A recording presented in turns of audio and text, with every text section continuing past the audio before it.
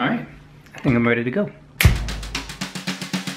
This is the Toronto Yom Hazikaron Yom Ha'atzmaut evening at BIYT. It's an annual 3 or so hour event packing in the solemn commemorative aspects of Yom Hazikaron and what's essentially a kickoff celebration for Yom Ha'atzmaut. It's put together in partnership with Mizrachi Canada, B'nai Akiva Schools, Emunah of Toronto, and a number of other organizations that could generally be classified as Orthodox. For the uninitiated, Yom Hazikaron is the official day of remembrance in Israel for fallen soldiers and victims of terror, and Yom Ha'atzmaut is the celebration of Israel's independence Day.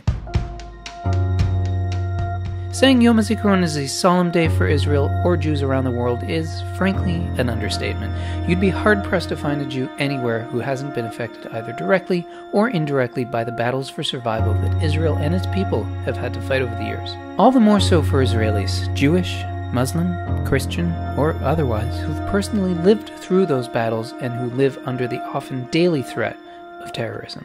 And so, here in Toronto and in other Jewish communities around the world, we commemorate these days along with Israel.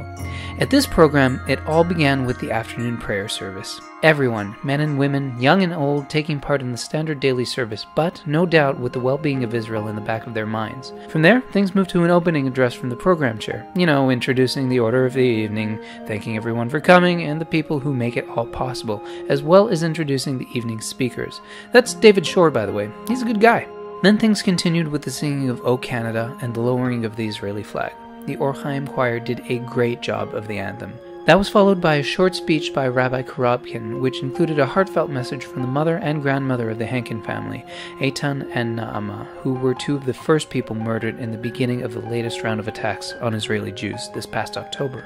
As if those words weren't enough to bring some of the room to tears, a montage of the wars Israel has been through came next, intermingled with footage and images of people who have been lost in those wars and to acts of terrorism. And then, Cantor Tzvi Kassman from Shari Shemaim went up and recited an emotional Kel Malei Rachamim, the prayer for the dead, as a candle was lit for each of the wars and for those recently lost to terrorism. By that point, you could see how much it had all even gotten to him. Well, just listen.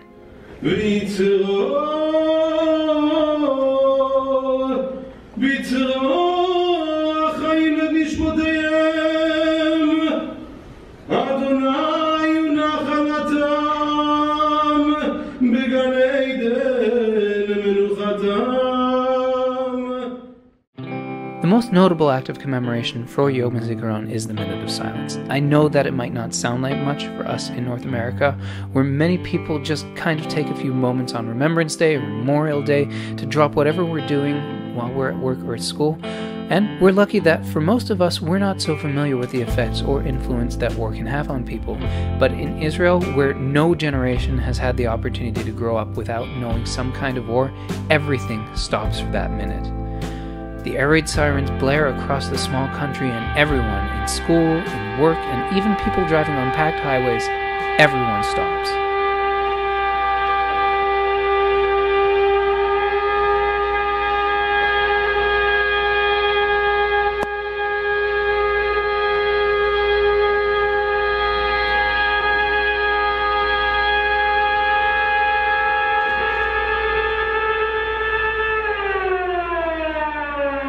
Put down their work or their shopping baskets or stop and get out of their cars and reflect.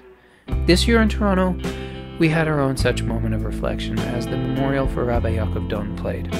He and his wife came from Israel in the early 2000s to teach at the Community Hebrew Academy of Toronto. I was even in their classes as a student myself. This past November, Rabbi Don was murdered during an attack on the West Bank town of Gush Etzion. He was caught in the fire of Palestinian gunmen who shot at cars stopped at an intersection. And that was it. The life of a wonderful, warm, caring family man and educator wiped out, along with the resident of Hebron and 18-year-old American Ezra Schwartz, all in one day. The night continued on, and DJ Shneev Weiss, Israel's Consul General to Toronto, took to the podium and began the transition from commemoration to celebration, but not without first mentioning the rather unique, if not somehow odd and rather Jewish way, in which the evening's events combine the sad and celebratory. The Israeli flag was once again raised, and we were treated with Yom Ha'atzmaut address from Israeli President Reuven Rivlin. Things got a boost as the kids from the Netivot Torah choir sang and danced, followed by a song-filled version of the evening prayer services, led by a new and, to say the least, energetic Israeli teacher. And then Rabbi Jeremy Gimple came up, a ball of energy, full of inspiring thoughts, some of which echoed DJ's words, and others which expanded upon them. A prayer for peace for the state of Israel, Rabbi Ilan Mazer, and finally a beautiful rendition of Hatikva, and the blowing of the shofar closed the night before it was time to party. Yeah, I definitely agree with the way Rabbi Gimple classified it, a roller coaster of emotions. In all, it was a great event. Being with your community, celebrating Israel together as one, or as much of one as you can fit in a venue that size. It's probably the next best thing to actually celebrating in Israel yourself. It's pretty amazing.